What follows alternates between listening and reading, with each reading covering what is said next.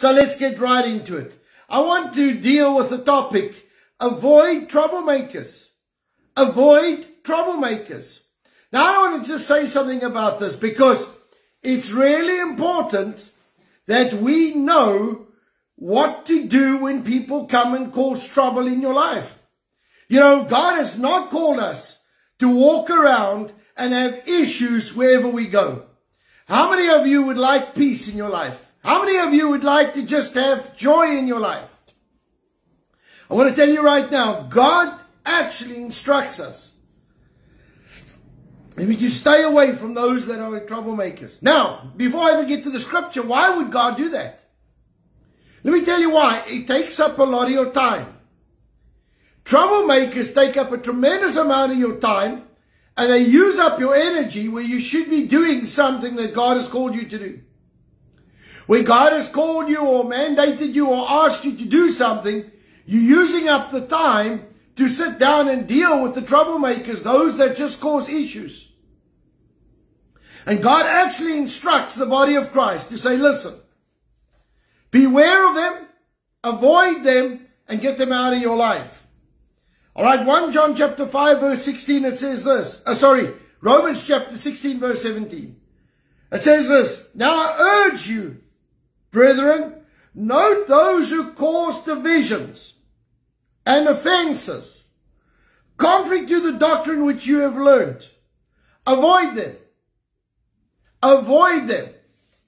Now I know that many people enjoy getting into these debates that go absolutely nowhere. People just like arguing for the sake of arguing. Now there are many people who write to me or send me WhatsApps and tell me all sorts of things that I've done this wrong and I've done that wrong and I've done the thing. But often their heart is one just to cause a fight.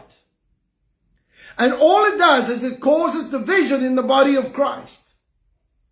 That's why Paul is very strong on this. Be like-minded. Let's think the same. Let's interpret the scripture similarly. So you need to go and find people who believe like you believe. People who stand together with what you believe.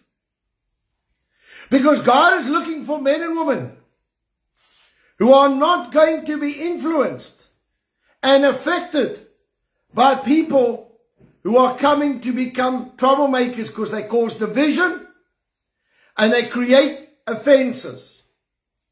Now, if you know somebody, wherever they go, they just offend people.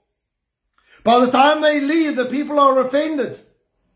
They have this knack to come and cause offenses wherever they go.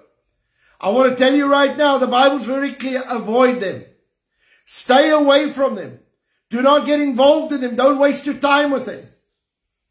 And so I want to say to you, saints, we are going to have to take some action. Now, don't fall for this and say, but we have to love them into holiness. No, God's word is clear. If somebody causes division and constantly causes offenses, keep them away from you. For two reasons. Number one, you're going to be very busy picking up the pieces every time they've come around. But number two, the Bible also says that those that are not of God, they corrupt good morals. In other words, if they keep on with something, eventually you find yourself arguing and you cause offense. So I want to say this to you, saints. Let us make a choice today. We are not going to get involved in these aimless debates. We are not going to allow offenses around us, and we are not going to allow division. Now, why is this so important? Let me tell you why. Because we're in an era where the body of Christ is under such attack. We cannot afford still to be causing divisions and offenses within our own ranks.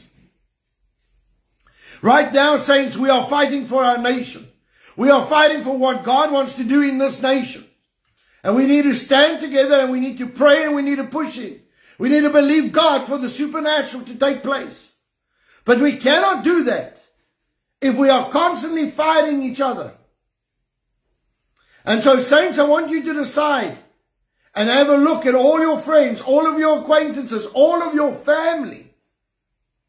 If there are individuals that cause division and offenses, start cutting them out, getting away from them. I want to tell you, I've had to do this many times in my life. Some of my closest friends I'm not friends with anymore because they kept on causing division. And I don't care who you are. I don't care how spiritual you are. Some of these that I'm talking about are men and women of God who know the Lord, have call of God in their lives. But I said, I cannot hang around if you're going to cause division in the body of Christ. And so I want you please to take this seriously. We need to start getting into the Word and we need to start obeying what God says. And so when you get to these situations, and I don't mean once off, I don't mean somebody who is frustrated or they just had a fight with somebody. I'm not talking about that. I'm talking about people every time you're in their midst, you walk out there going, yes, this is just talking about somebody else, running somebody else down, causing division, causing offenses. That's the kind of person that you avoid. Amen? So right now, as we come around the table, let us thank God for what He has done for us. But let's ask God to help us to produce the unity and the agreement that is needed in the body of Christ. Amen? On the night that Jesus was betrayed, He took bread and broke it and He said, this is my body that was broken for you. Take in remembrance of me. He took the cup and He said, this is my blood that was shed for you. Take in remembrance of me. The body of Christ was broken for your physical and emotional healing. And the blood of Christ was shed for your salvation, protection and provision in Jesus' name. And so right now, as we take of these elements, let us celebrate the price that was paid for us. But God is calling for the body of Christ to be in unity, to stand together and not to cause any division. Let's pray. Lord, we come before you this morning. We thank you, Lord, that you love us so much. And Lord, right now, I thank you that you will forgive us of any wrongdoing, any wrong thought, any wrong action, motive, intention. Lord, I ask you please to forgive us where we have caused offenses, where we have caused division in the body of Christ. I ask you please to forgive us and to wash us white as snow. But Lord, right now, thank you for the price that was paid for us. Lord, I pray right now that as we take of the elements, Lord, that you'll minister to each one of us. And Lord, I pray that you'll give us the strength to earmark and mark those that cause division and cause offenses in Jesus' name. God, I pray you'll give us the wisdom not to get into any vain arguments, but Lord, that we will purposefully choose to move forward and do what you've called us to do. In Jesus' mighty name. And everybody said, amen and amen. Let's partake together.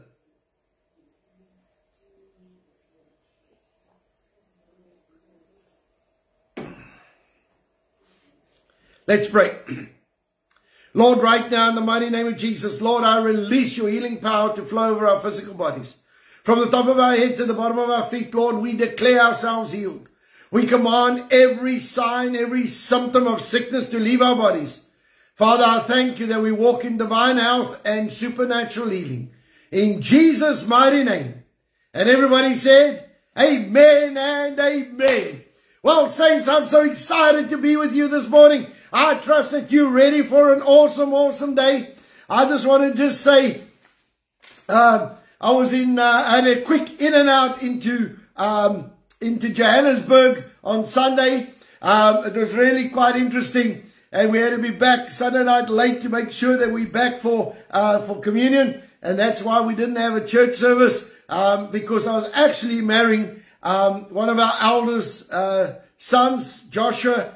Joshua Burton got married. And I just wanted to say it was a wonderful wedding. I want to just say that we really bless them and we trust that they're going to have a wonderful time and life together. But I tell you what, it was a quick in and out, so it's been a very, very busy time for us. But I want to say, I am so excited when I get together with saints. All right, I want to just say it's amazing when we get together with the body of Christ and know that Jesus Christ is alive. Amen. So please, I want to remind you that our camp is coming up. It's not a long way to go. All right, so if you can get to us in Wellington, in the Cape, please come and join the camp. It's going to be an amazing time. Remember this, the fire conference that we are doing now, the fire conference camp, we are going to be focusing on being saturated in the Holy Spirit, being full of the Holy Spirit, so that wherever we go, we will carry the power, the might, the flow of what God has for us as saints. All right, so we're going to knock it up a level, and it's going to be absolutely amazing to see what God is going to do for us in Jesus' name. I'm trusting God for a supernatural move of His Spirit. And I'm trusting God that God is going to do something amazing for each one of us. So I want you please to know that when we go to these camps are not just a fun time. They are impartations. Things happen when we get a power of God saturating our lives. Our lives change. Things happen. And I'm telling you what, it's really exciting to see. So I want to say, saints, as we come around each morning, we believe God. I want you to know this is very important. We are busy building. We are building on our faith. We are getting ourselves stronger for what God has for us in Jesus' name. Amen. All right, so it's Tuesday. Remember that it's School of Prayer today. And so tonight, Amanda's going to be back and we're going to be ministering on the School of Prayer. And the notes will go out today. And remember this, I am very excited to announce that it is time for the body of Christ to come into unity. Okay? It is time for us to believe what God has said. And I am believing God for a supernatural move. All right? In our businesses. I am trusting God for a supernatural move in our businesses. That the world can go one way, but God is going to show Himself true to business people who believe God and trust God. And it's time that we start seeing it. All right? It's time that we start seeing the power of God and the supernatural working of His Spirit in our businesses. That the world will know that Jesus Christ is alive. So I'm going to pray right now. Okay? And just before I pray, people are asking what's Josh's wife's name. Her name is Cheyenne. Okay, so I just want to bless them as a couple. So right now, let's pray. And we are going to believe God for a supernatural move in whichever company you are in. And we're going to trust God for a supernatural breakthrough in our financial blessing over this nation in Jesus' name. Let's pray. Father, right now in the name of Jesus, we come before you. Lord, I pray right now that you're going to move in amongst our businesses in Jesus' name. Lord, the time has come where we are going to believe you and trust you like never before. Lord, that we are going to get serious about this. God, we call on you and say, God, show yourself strong in our area of our finance, Lord, in our provision in Jesus' name. Lord, I thank you that as we stand strong and solid, Lord, that we will build our altars. But God, I pray that we will see the hand of God supernaturally move in our businesses. Lord, we release a blessing of God, supernatural deals, divine connections to flow in Jesus' name. Father, I pray that we will be a testimony of what you can do in a nation. And Lord, we pray over each and every business today in Jesus' name. Father, I thank you for your blessing. Thank you, Lord, that our economy will prosper in Jesus' mighty name. Because the saints are standing in the gap and the saints are calling on you in the name of Jesus. Lord, right now, I thank you that every form of COVID disappear and totally dissipate out of our nation in Jesus' name. And Lord, wherever there's a slight thing of graphs going up, I come against that in the name of Jesus. I command every form of COVID to die and to go. Father, I thank you that this nation is free of COVID in Jesus' name. Lord, I pray right now for your blessing over each and every one. As we go forward, Lord, I pray for our leaders. God, I pray that you will influence them. You will lead them, guide them, direct them by your Spirit. And God, if they don't listen, Father, I thank you that you will remove them. In Jesus' mighty name, we release the power, the glory, the authority of God over each and every one. In Jesus' mighty name. And everybody said, amen and amen. Well, saints, I want to just encourage you. Let's keep going. All right, I also want to just say that next month we are going to Kimberley. All right, and so please get ready with that. If you're anywhere close to Kimberley, we are going to be in your area next month. All right, I'm just getting the final venue, address. All right, so that I have the address on it, and we will have it so that you can book. So by tomorrow, you should be able to book your spot if you want to come and meet us in the Kimberley area.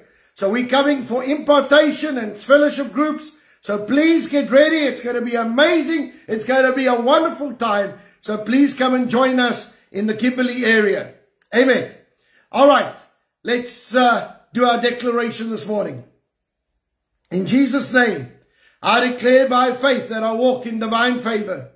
I have preferential treatment, supernatural increase, restoration, increased assets, great victories, recognition, prominence, petitions granted, policies and rules changed, battles won that I did not have to fight, all because of the blessing and the favor of God on my life.